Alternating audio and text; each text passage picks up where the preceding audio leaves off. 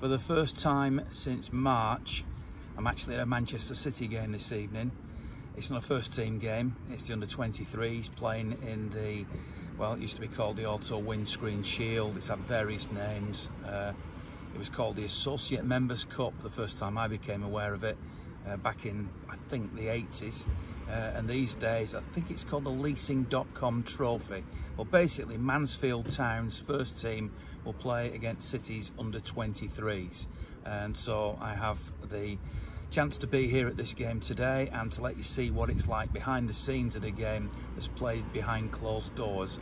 I hope this will be of some interest. It's not quite the normal vlog, of course. There'll be a lot more of me and a lot less of the fans, which is not the way I would want it to be. Just so you know, of course, these days I no longer have any association with Manchester City Football Club. The vlogs that I was doing for the website ended during the summer because of their having to cut back on expenses, etc. But I've been very grateful for the opportunity that the club have given me for the last 2 years to be City's official match day vlogger, something I know a lot of you who've contacted me have passed on their gratitude for, and I'm very honoured to do that. I'm hoping during the new football season to continue on match day vlogs. I have one sponsor, charleslouis.co.uk, who are very keen to carry on with me to support my podcasts as well as these vlogs. If you, as a company or as an individual, would like to get involved in supporting me, then you can do so, of course. And I will be working for a small community station in Manchester called Tameside Radio, doing a radio sports programme every Friday night between 7 and 9. So that's something I'm really looking forward to. But as I say, if, as an individual or as a company you want to get involved in sponsoring or supporting what I do so I can carry on, then of course I will do. I no longer, of course, work for the BBC, haven't done that for 3 years, so I'm completely independent these days. So what is it going to be like here at Field Mill? That's what they used to call it. That's what it's always, when you look at these competitions and these quizzes, Field Mill, Mansfield Town. It's called the One Call Stadium these days. I'll take you inside. Obviously I'm going to have to cover up with a mask, so it might be a little harder to understand what I'm saying, but hopefully you can hear what I'm saying. It's not going to be a long vlog, but just to give you a little flavour of what it's like to watch City again in these surreal situations. So here we go then. Bajkowski. Well done, mate. Thank you very much. You've been doing this, Simon, this behind closed doors. Are you getting used to it? How does it feel? Because this is the start of a new season now. We're still in the same situation. No, I don't think it ever gets normal. It's still a pretty horrid, soulless experience. Certainly, last season, you know, it felt like there was a lot of going through the motions, and this is what we have to do to try and get back to a sense of normality. But I mean, the country's nowhere near a sense of normality. And so I suppose it makes sense that football isn't either, and we'll just have to keep coming on and doing things like this for as long as we're told to, basically. Do you sense the fans are feeling desperate to get back, that they're disengaged with football, that they're hanging on every word that you write, even more than normal? I think there's still a lot of interest. I think some fans have switched off. But obviously sort of a lot of the majority of people who read and follow City won't be going to the games every week because, you know, it is such a huge fan base. So although, you know, we talk about the fans who are sort of disenfranchised and can't go to the live football every week, there are a lot of fans who still follow the club and are still interested without going to the games. So of course there is still a lot of interest, and, you know, people are constantly saying, why haven't we signed a centre-back and everything like that. It's just different strokes for different folks, really. I mean, I was speaking to someone the other day who was saying they wouldn't go back to a stadium until it was full, which you can understand. And then I said, well, would you change your mind if Messi was there? And they said, yeah, probably. So, you know, it's an ever-changing situation, but I mean, from my point of view, as soon as fans can be back in, the better. But even when the first fans are let back in, it's going to be a long time before we get back to normal. Do you feel your role then as a writer is even more important now? The role has changed in the sense that, you know, often we will write a colour piece from the game. You try and give the readers something from the game, from inside the stadium, the atmosphere, not just necessarily, you know, who kicked it in the net. So it's changed in that respect, because where you would be commenting on the fans and maybe them lifting the team or something like that, you're talking about, you know, technical instructions from the dugout, or players communicating with each other, which those are things more easy to hear than would be other ways. So, you know, it's changed, but at the same time there is still a lot of the same, and it's just about sort of keeping on top of what's going on. Enjoy the experience today. Thank you. It's a new one for me, so let's see what it's like.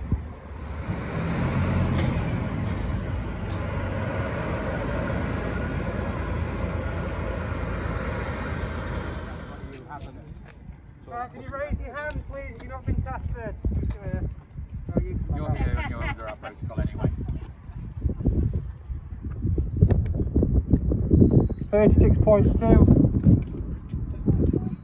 36.2 again, mate, so you're both absolutely fine. You both in your online test? Yeah. That's absolutely great, thank you. Nice, we'll escort you up then when you're ready. Yep, happy? Yep, Okay then folks, thank you very much.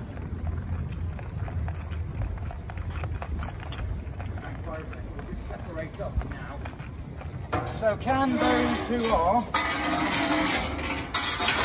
those who are pitch side, can you just step to your left hand side for me? Thank you very much. So Louisa will take you guys that are going up to the press box. Thank you. Come on, guys.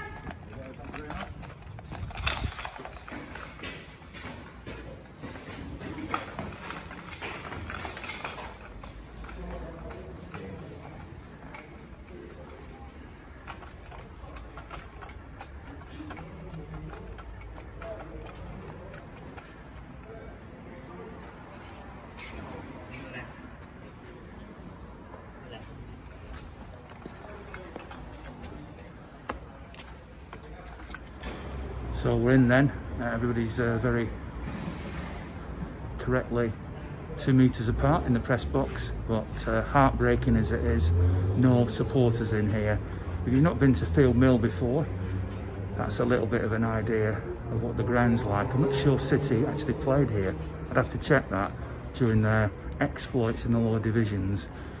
So this might be the first time I've actually seen City play here. Strange way to get a new ground, isn't it?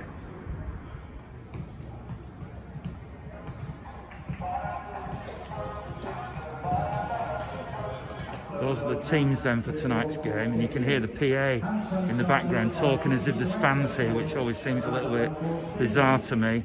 I can see Sean Wright Phillips' son on the bench there. A few faces I'm not as familiar with, so it'll be interesting to watch this team play tonight.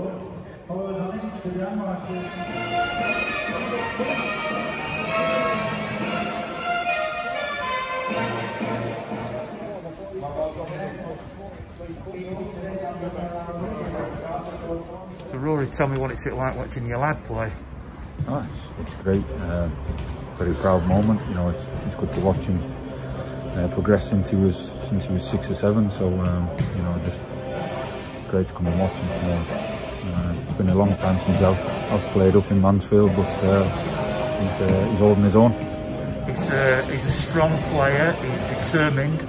He's also got quite a volatile sort of personality. Does that all come from you?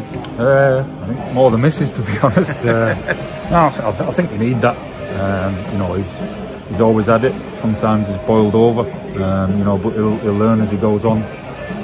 Bookings and red cards and things will come to bite him from missing games and stuff, and he'll learn that way. And I've always said that to him. You know, there's no point people taking that out of his game, otherwise he wouldn't be the player he is.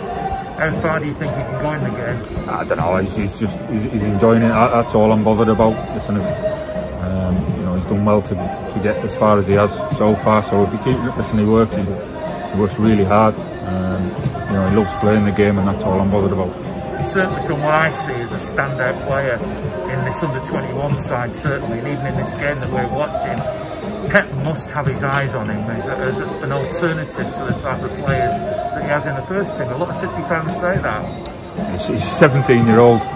You know, he made the big decision to move from Derby. He'd had 10 good years at Derby, and he had the confidence that he could go there and do well. And listen, he's done well so far, but there's a long way to go. Has he got a long throw on him like you did? I don't think so. No, that's one thing he hasn't got from me, I think. I don't think we're ever likely to see that though. Maybe not. No. Do you think he's going to bag on today? He probably should have had a couple of shots. He's been a little bit slow getting his shot off, but you know, again, that's the type of thing you learn. You know, you don't get too many chances at this level. You know, and coming from youth football, you know, you usually get 4 or 5 a game. So you know, that's something else he'll get to learn.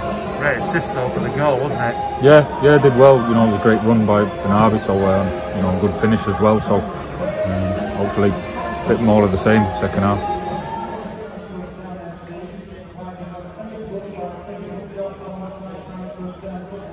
So now the game's over, Rory. He did it, 2 goals. He must be a proud dad. Yeah, but there was, you know, it took him a little bit of time to get those. Should have got 3 or 4 more probably if he's going to be real clinical and ruthless. But you know, he's learned. He's got to do things a little bit quicker. The levels he steps up, and you know, but he'll be pleased to get those late on.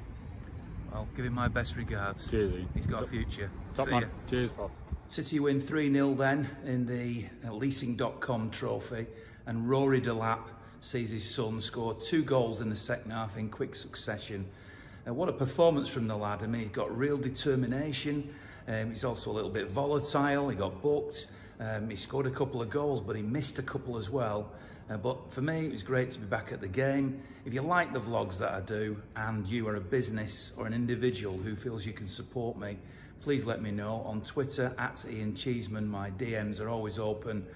And for this particular vlog, I'm grateful to charleslouis.co.uk, who have agreed to sponsor my podcast for the forthcoming season, which is great. So I give them a special shout out tonight for that. But there's plenty of opportunity to get involved in supporting the vlogs if you can. Contact me and I'd love to hear from you. In the meantime, City win. I saw them in the flesh, and it's great to be a Blue. Big thanks to the season-long supporter of the Forever Blue podcast, charleslouis.co.uk, Chartered Mortgage Advisors. Thanks, guys.